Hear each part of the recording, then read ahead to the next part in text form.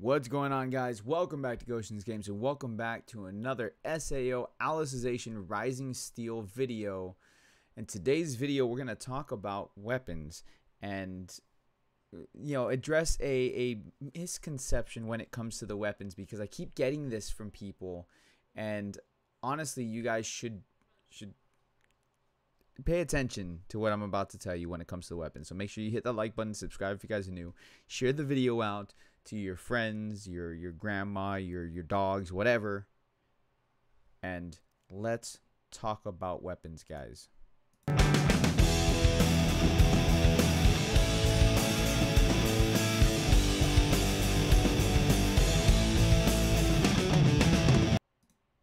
Alright, guys, so here we go. We're going to talk about weapons. Let me back up here really quick. First of all, weapons that I'm talking about, that I'm referring to, are the weapons that you get from Gacha. When you go to the scout and you scout for the weapons, this is what I'm referring to. Basically the R4 weapons.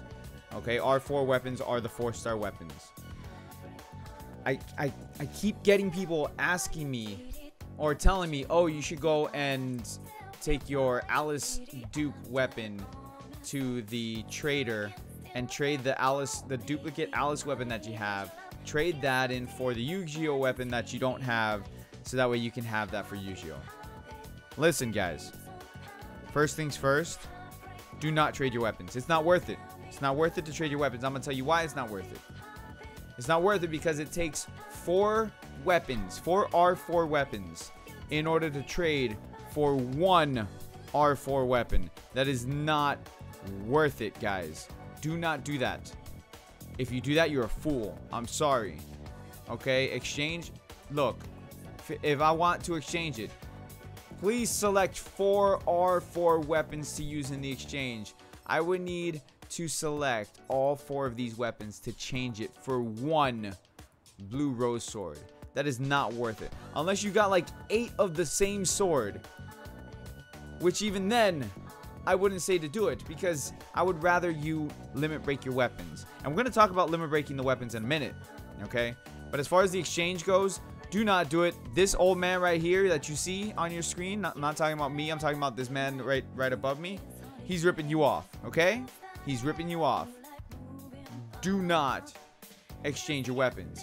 You're better off taking your duplicate weapon and throwing it on another character like I do. Okay, you are much better off doing that, because in that case, or in that regard, you can still, like, that character can still benefit from the weapon even if they are not the same matching type. Alright, so I want to like drill that into your brain. Do not exchange the weapons. It is not worth it. Later on, and I'm only saying this because of memory defrag, the way that this game plays, it takes a lot of elements from memory defrag into this game. So the way that this game plays, eventually down the road, we'll probably have weapons that they give us for free that we can grind in events to trade in for those R4 weapons. Do not exchange your weapons for another R4. It is not worth it at all. So, like I said, if we go in here, you'll see exactly what I'm talking about when I say I take the weapon, like the duplicate weapon, and I put it onto somebody else. So, like, I have Alice with her weapon here, and instead of limit breaking it, I put the duplicate one on Yu-Gi-Oh, because he will still get the attack increase, the magic attack increase, and the critical rate increase. The only thing he won't get is the bonus for same type. Okay, so the bonus that you get from the same type of weapon, I want to say, I think it's like 10-15%. It might be more than that, but like, let's be real here. When it comes to the R4 weapons compared to the R3 weapons, it's night and day. Okay, max level, like a level 40 of the R4 weapon or R3 weapon will not match up to the level 40 of an R4 weapon. Let's just make that 100% clear. All right, so with that in mind, you're better off throwing the weapon onto somebody else who could use it if you have a duplicate. Now, let's get into limit breaking. All right, so if we're gonna limit break a weapon, let me unequip this from him really quick. I want to remove it. Okay, so we're gonna confirm. We're just gonna remove it for a second. When it comes to limit breaking the weapons, if you have a character, I gotta actually go to the freaking thing. Okay, hold on. Let me actually go to the dude. All right, right here. So if you have duplicate weapons, so say you pulled a second, say you pulled a second Alice weapon like I did, right? So you have another one that you can go, yes, unequip it. Yes, oh, it's on my favorites. Yes, select it. We're not going to do it, but just select it. Okay. So if you have a duplicate like I do, right? So you're thinking about, oh, should I limit break the weapon? If you can use the duplicate on somebody else, do not limit break the weapon. Okay? Because look, it only raises it up by 2. That's nothing. Okay? You can limit break the weapons 4 times, or the R4 weapons, you can limit break them 4 times. It's only raising it up by 2 on the first one. That's nothing. Look at the small jump that you see for the attack and the magic attack and the critical rate. It's 8 for crit. Attack raises by 50, 54. Magic attack probably raises about the same, actually 50. So it's not really that much of a big increase to do that. So honestly, if you can use the weapons on somebody else, use them. Don't trade them in. Don't limit break them. Just use them on somebody else. Now, if you got like super lucky on your pulls or whatever, and you got like 10 of the same weapon, like I said, you got 10 of the same weapon. Okay, fine.